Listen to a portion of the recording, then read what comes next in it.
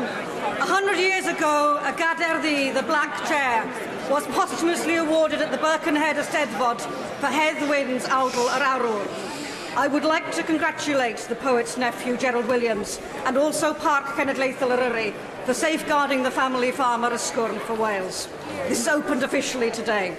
This month also celebrates the referendum 20 years ago that brought devolution to Wales.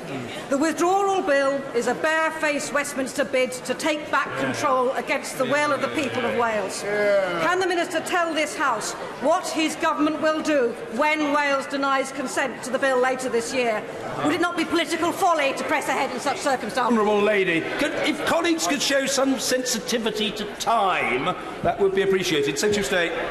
Mr. Speaker, I'd certainly underline many of the points that the Honourable Lady has made in relation to Heddwyn and his former home is being opened today. But the Honourable Lady will recognise that the withdrawal is about creating the smoothest form of exit that we can possibly deliver.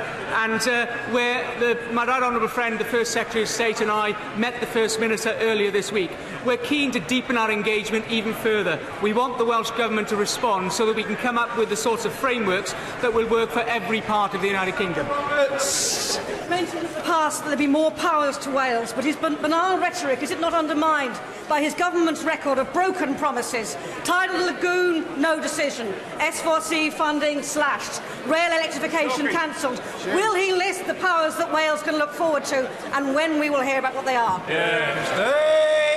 Mr. Speaker, I'm disappointed by the tone of the Honourable Lady's question, because she is well aware of the strong record we have in relation to devolution. Earlier this year, we passed the Wales Act.